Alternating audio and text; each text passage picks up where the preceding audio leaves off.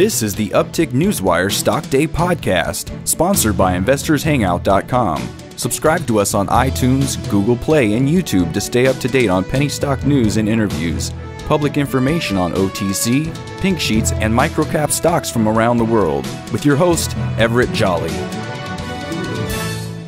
On today's show, we have a returning guest. I'm excited to have him back on the show because actually the last time they were on here, we talked about the marijuana, and actually they really are an incredible technology company. We're talking no other than Global Payout, Inc. Well, they trade on the OTC markets under the ticker symbol GOHE, and what they are is a software technology company. They provide solutions to the emerging fintech market. And with us today is the CEO of the company, Jim Hancock. Jim, welcome back to the show. Thank you, Everett. I appreciate the opportunity. You know, give my listeners a brief recap of global history and its entrance into the fintech software marketplace, if you would. I would be glad to. Thank you. Well, if you follow Global Payout, going back 7 years, you may know that we have a background as being a program manager in the prepaid card industry, and that's for Visa, MasterCard, and Discover. So we work with processors and issuing banks both here domestically in the U.S. and then outside the U.S. In 2014, we switched our emphasis to an electronic platform that we call the Consolidated Payment Platform. And this platform allowed us to be able to transfer money to employees and suppliers and vendors of companies here in the U.S. and outside the U.S. And then we began working with IT partners in 2016, where we began building a platform that is directly involved with commercial banks and just like licensed money transmitters. At the beginning of this year, we were ready to launch our new software technology in the fintech market that we've called Global Reserve Platform.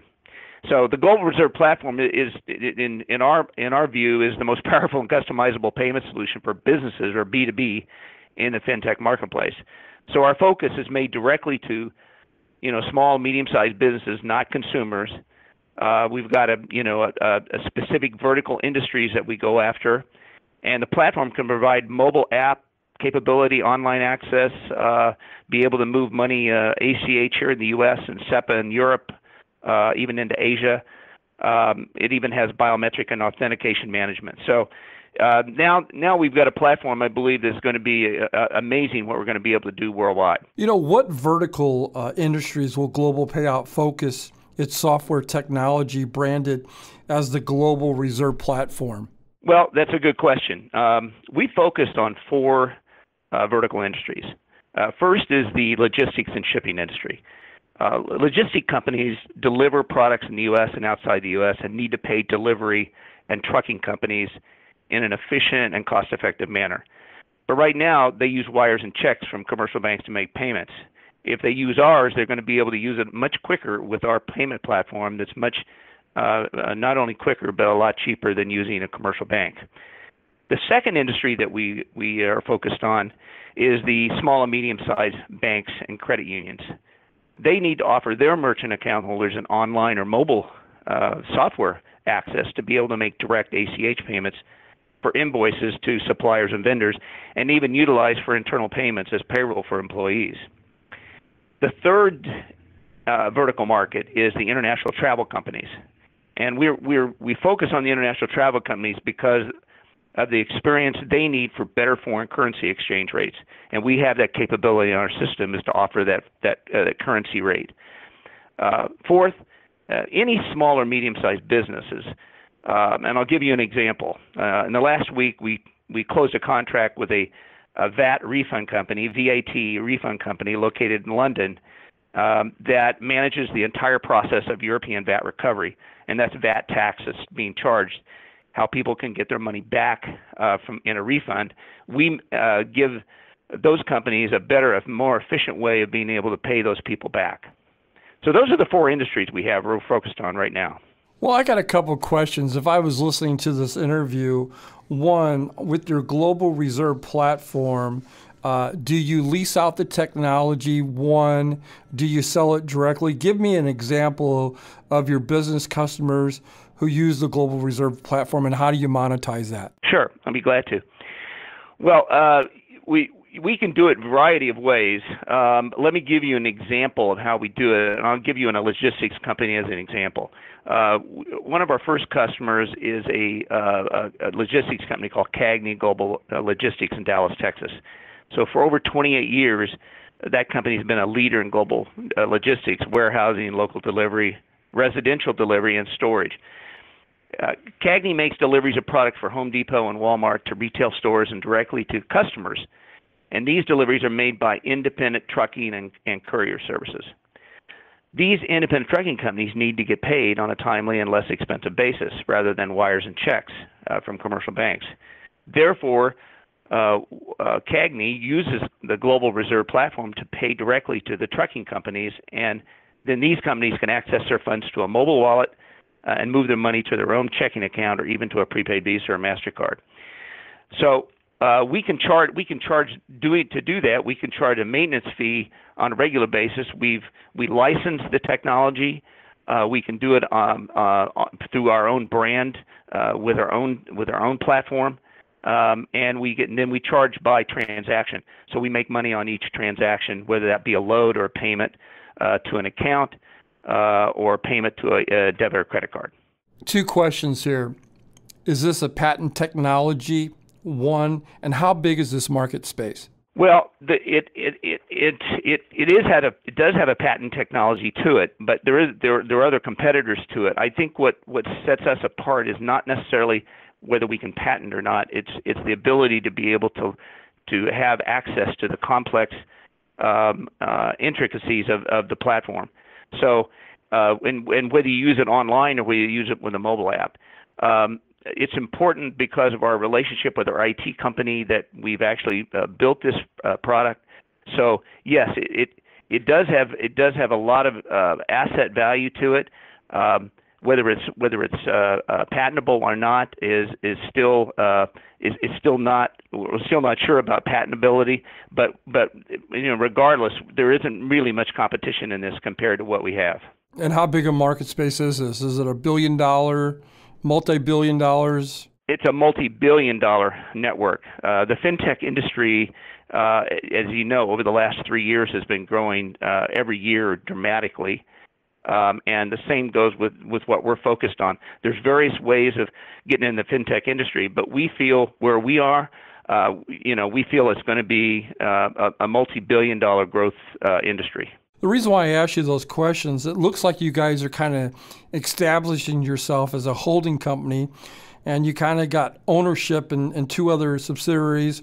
One is a bank management company. The other is in the cannabis industry. So tell us what your plans are and the objectives for those other two. Well, yes, we have two subsidiaries. One is ISBC Holdings.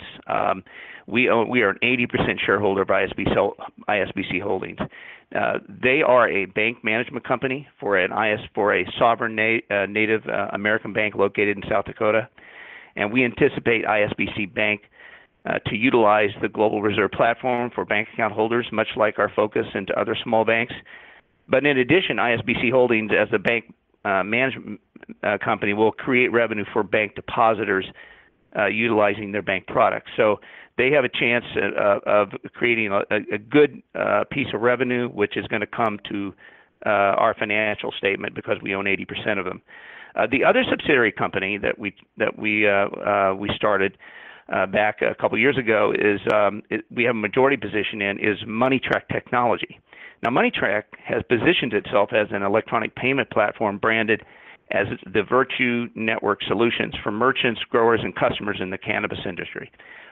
So as licensee of Global Payout's Global Reserve platform, MoneyTrack has created income to Global Payout for payment of licensing fee in the first quarter, and then we anticipate a consistent license fee revenue to Global over the next 3 quarters, and also consistent in 2018.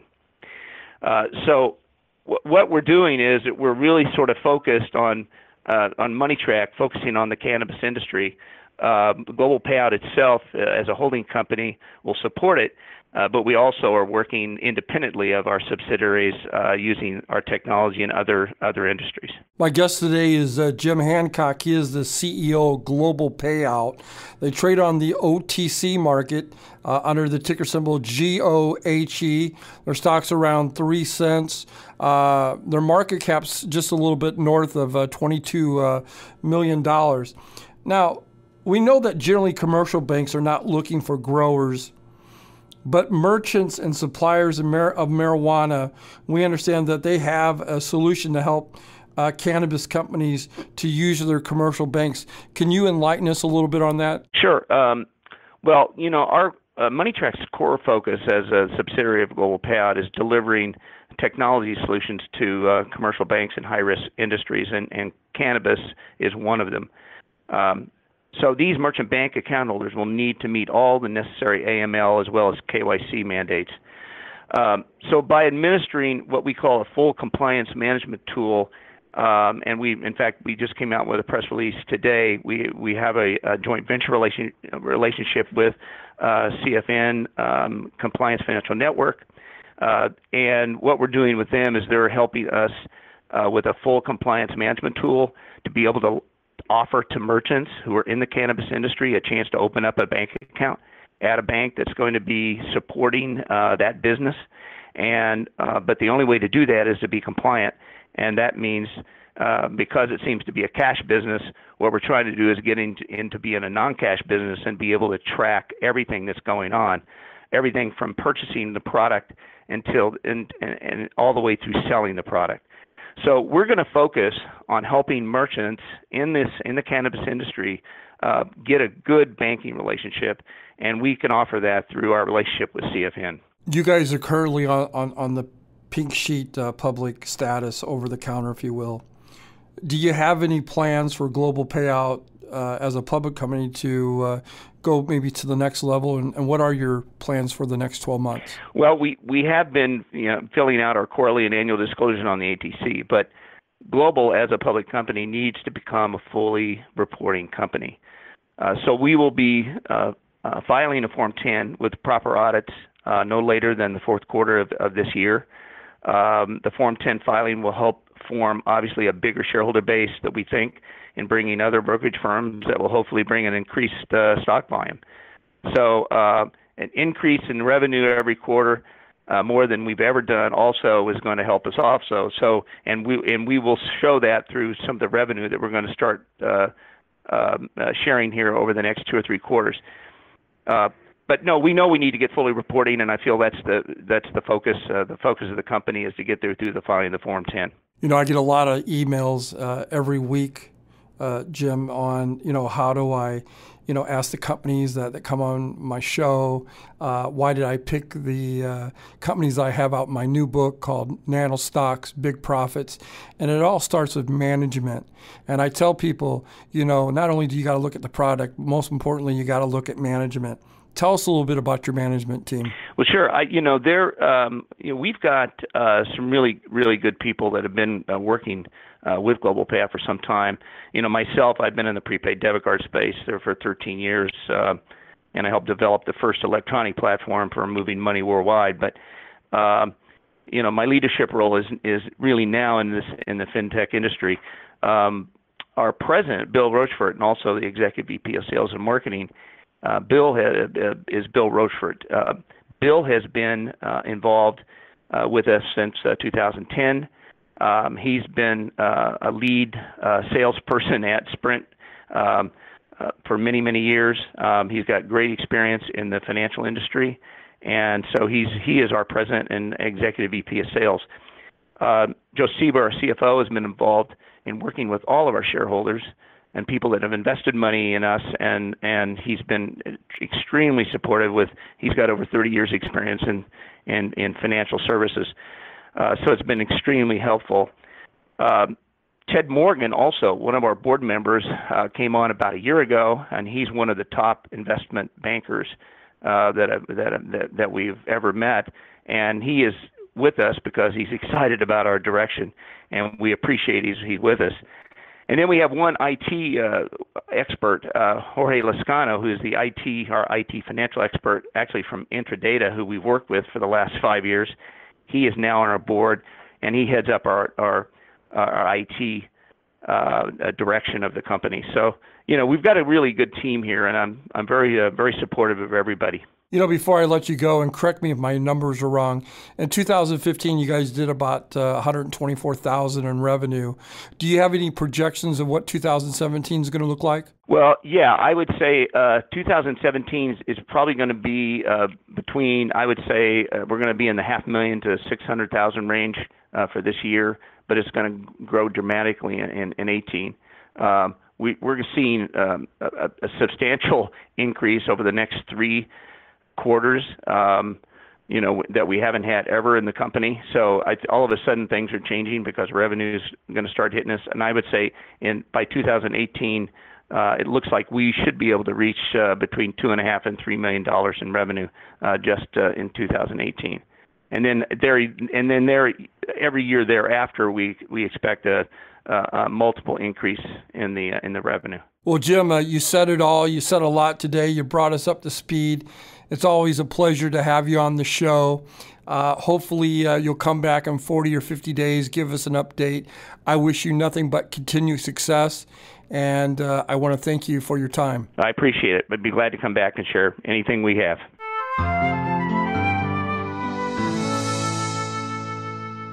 This program is entirely sponsored and produced by Uptick Newswire, LLC, which is responsible for the content. The opinions and information provided on this program are those of the guests and those of the respective companies they represent, and do not necessarily reflect those of the staff or management of Uptick Newswire. Uptick Newswire encourages all listeners of this program to do their due diligence and research when determining investment strategies that will work for them, or to seek the assistance of an investment professional. The guests of this program may have paid for its distribution and are not directly affiliated with Uptick Newswire or this station.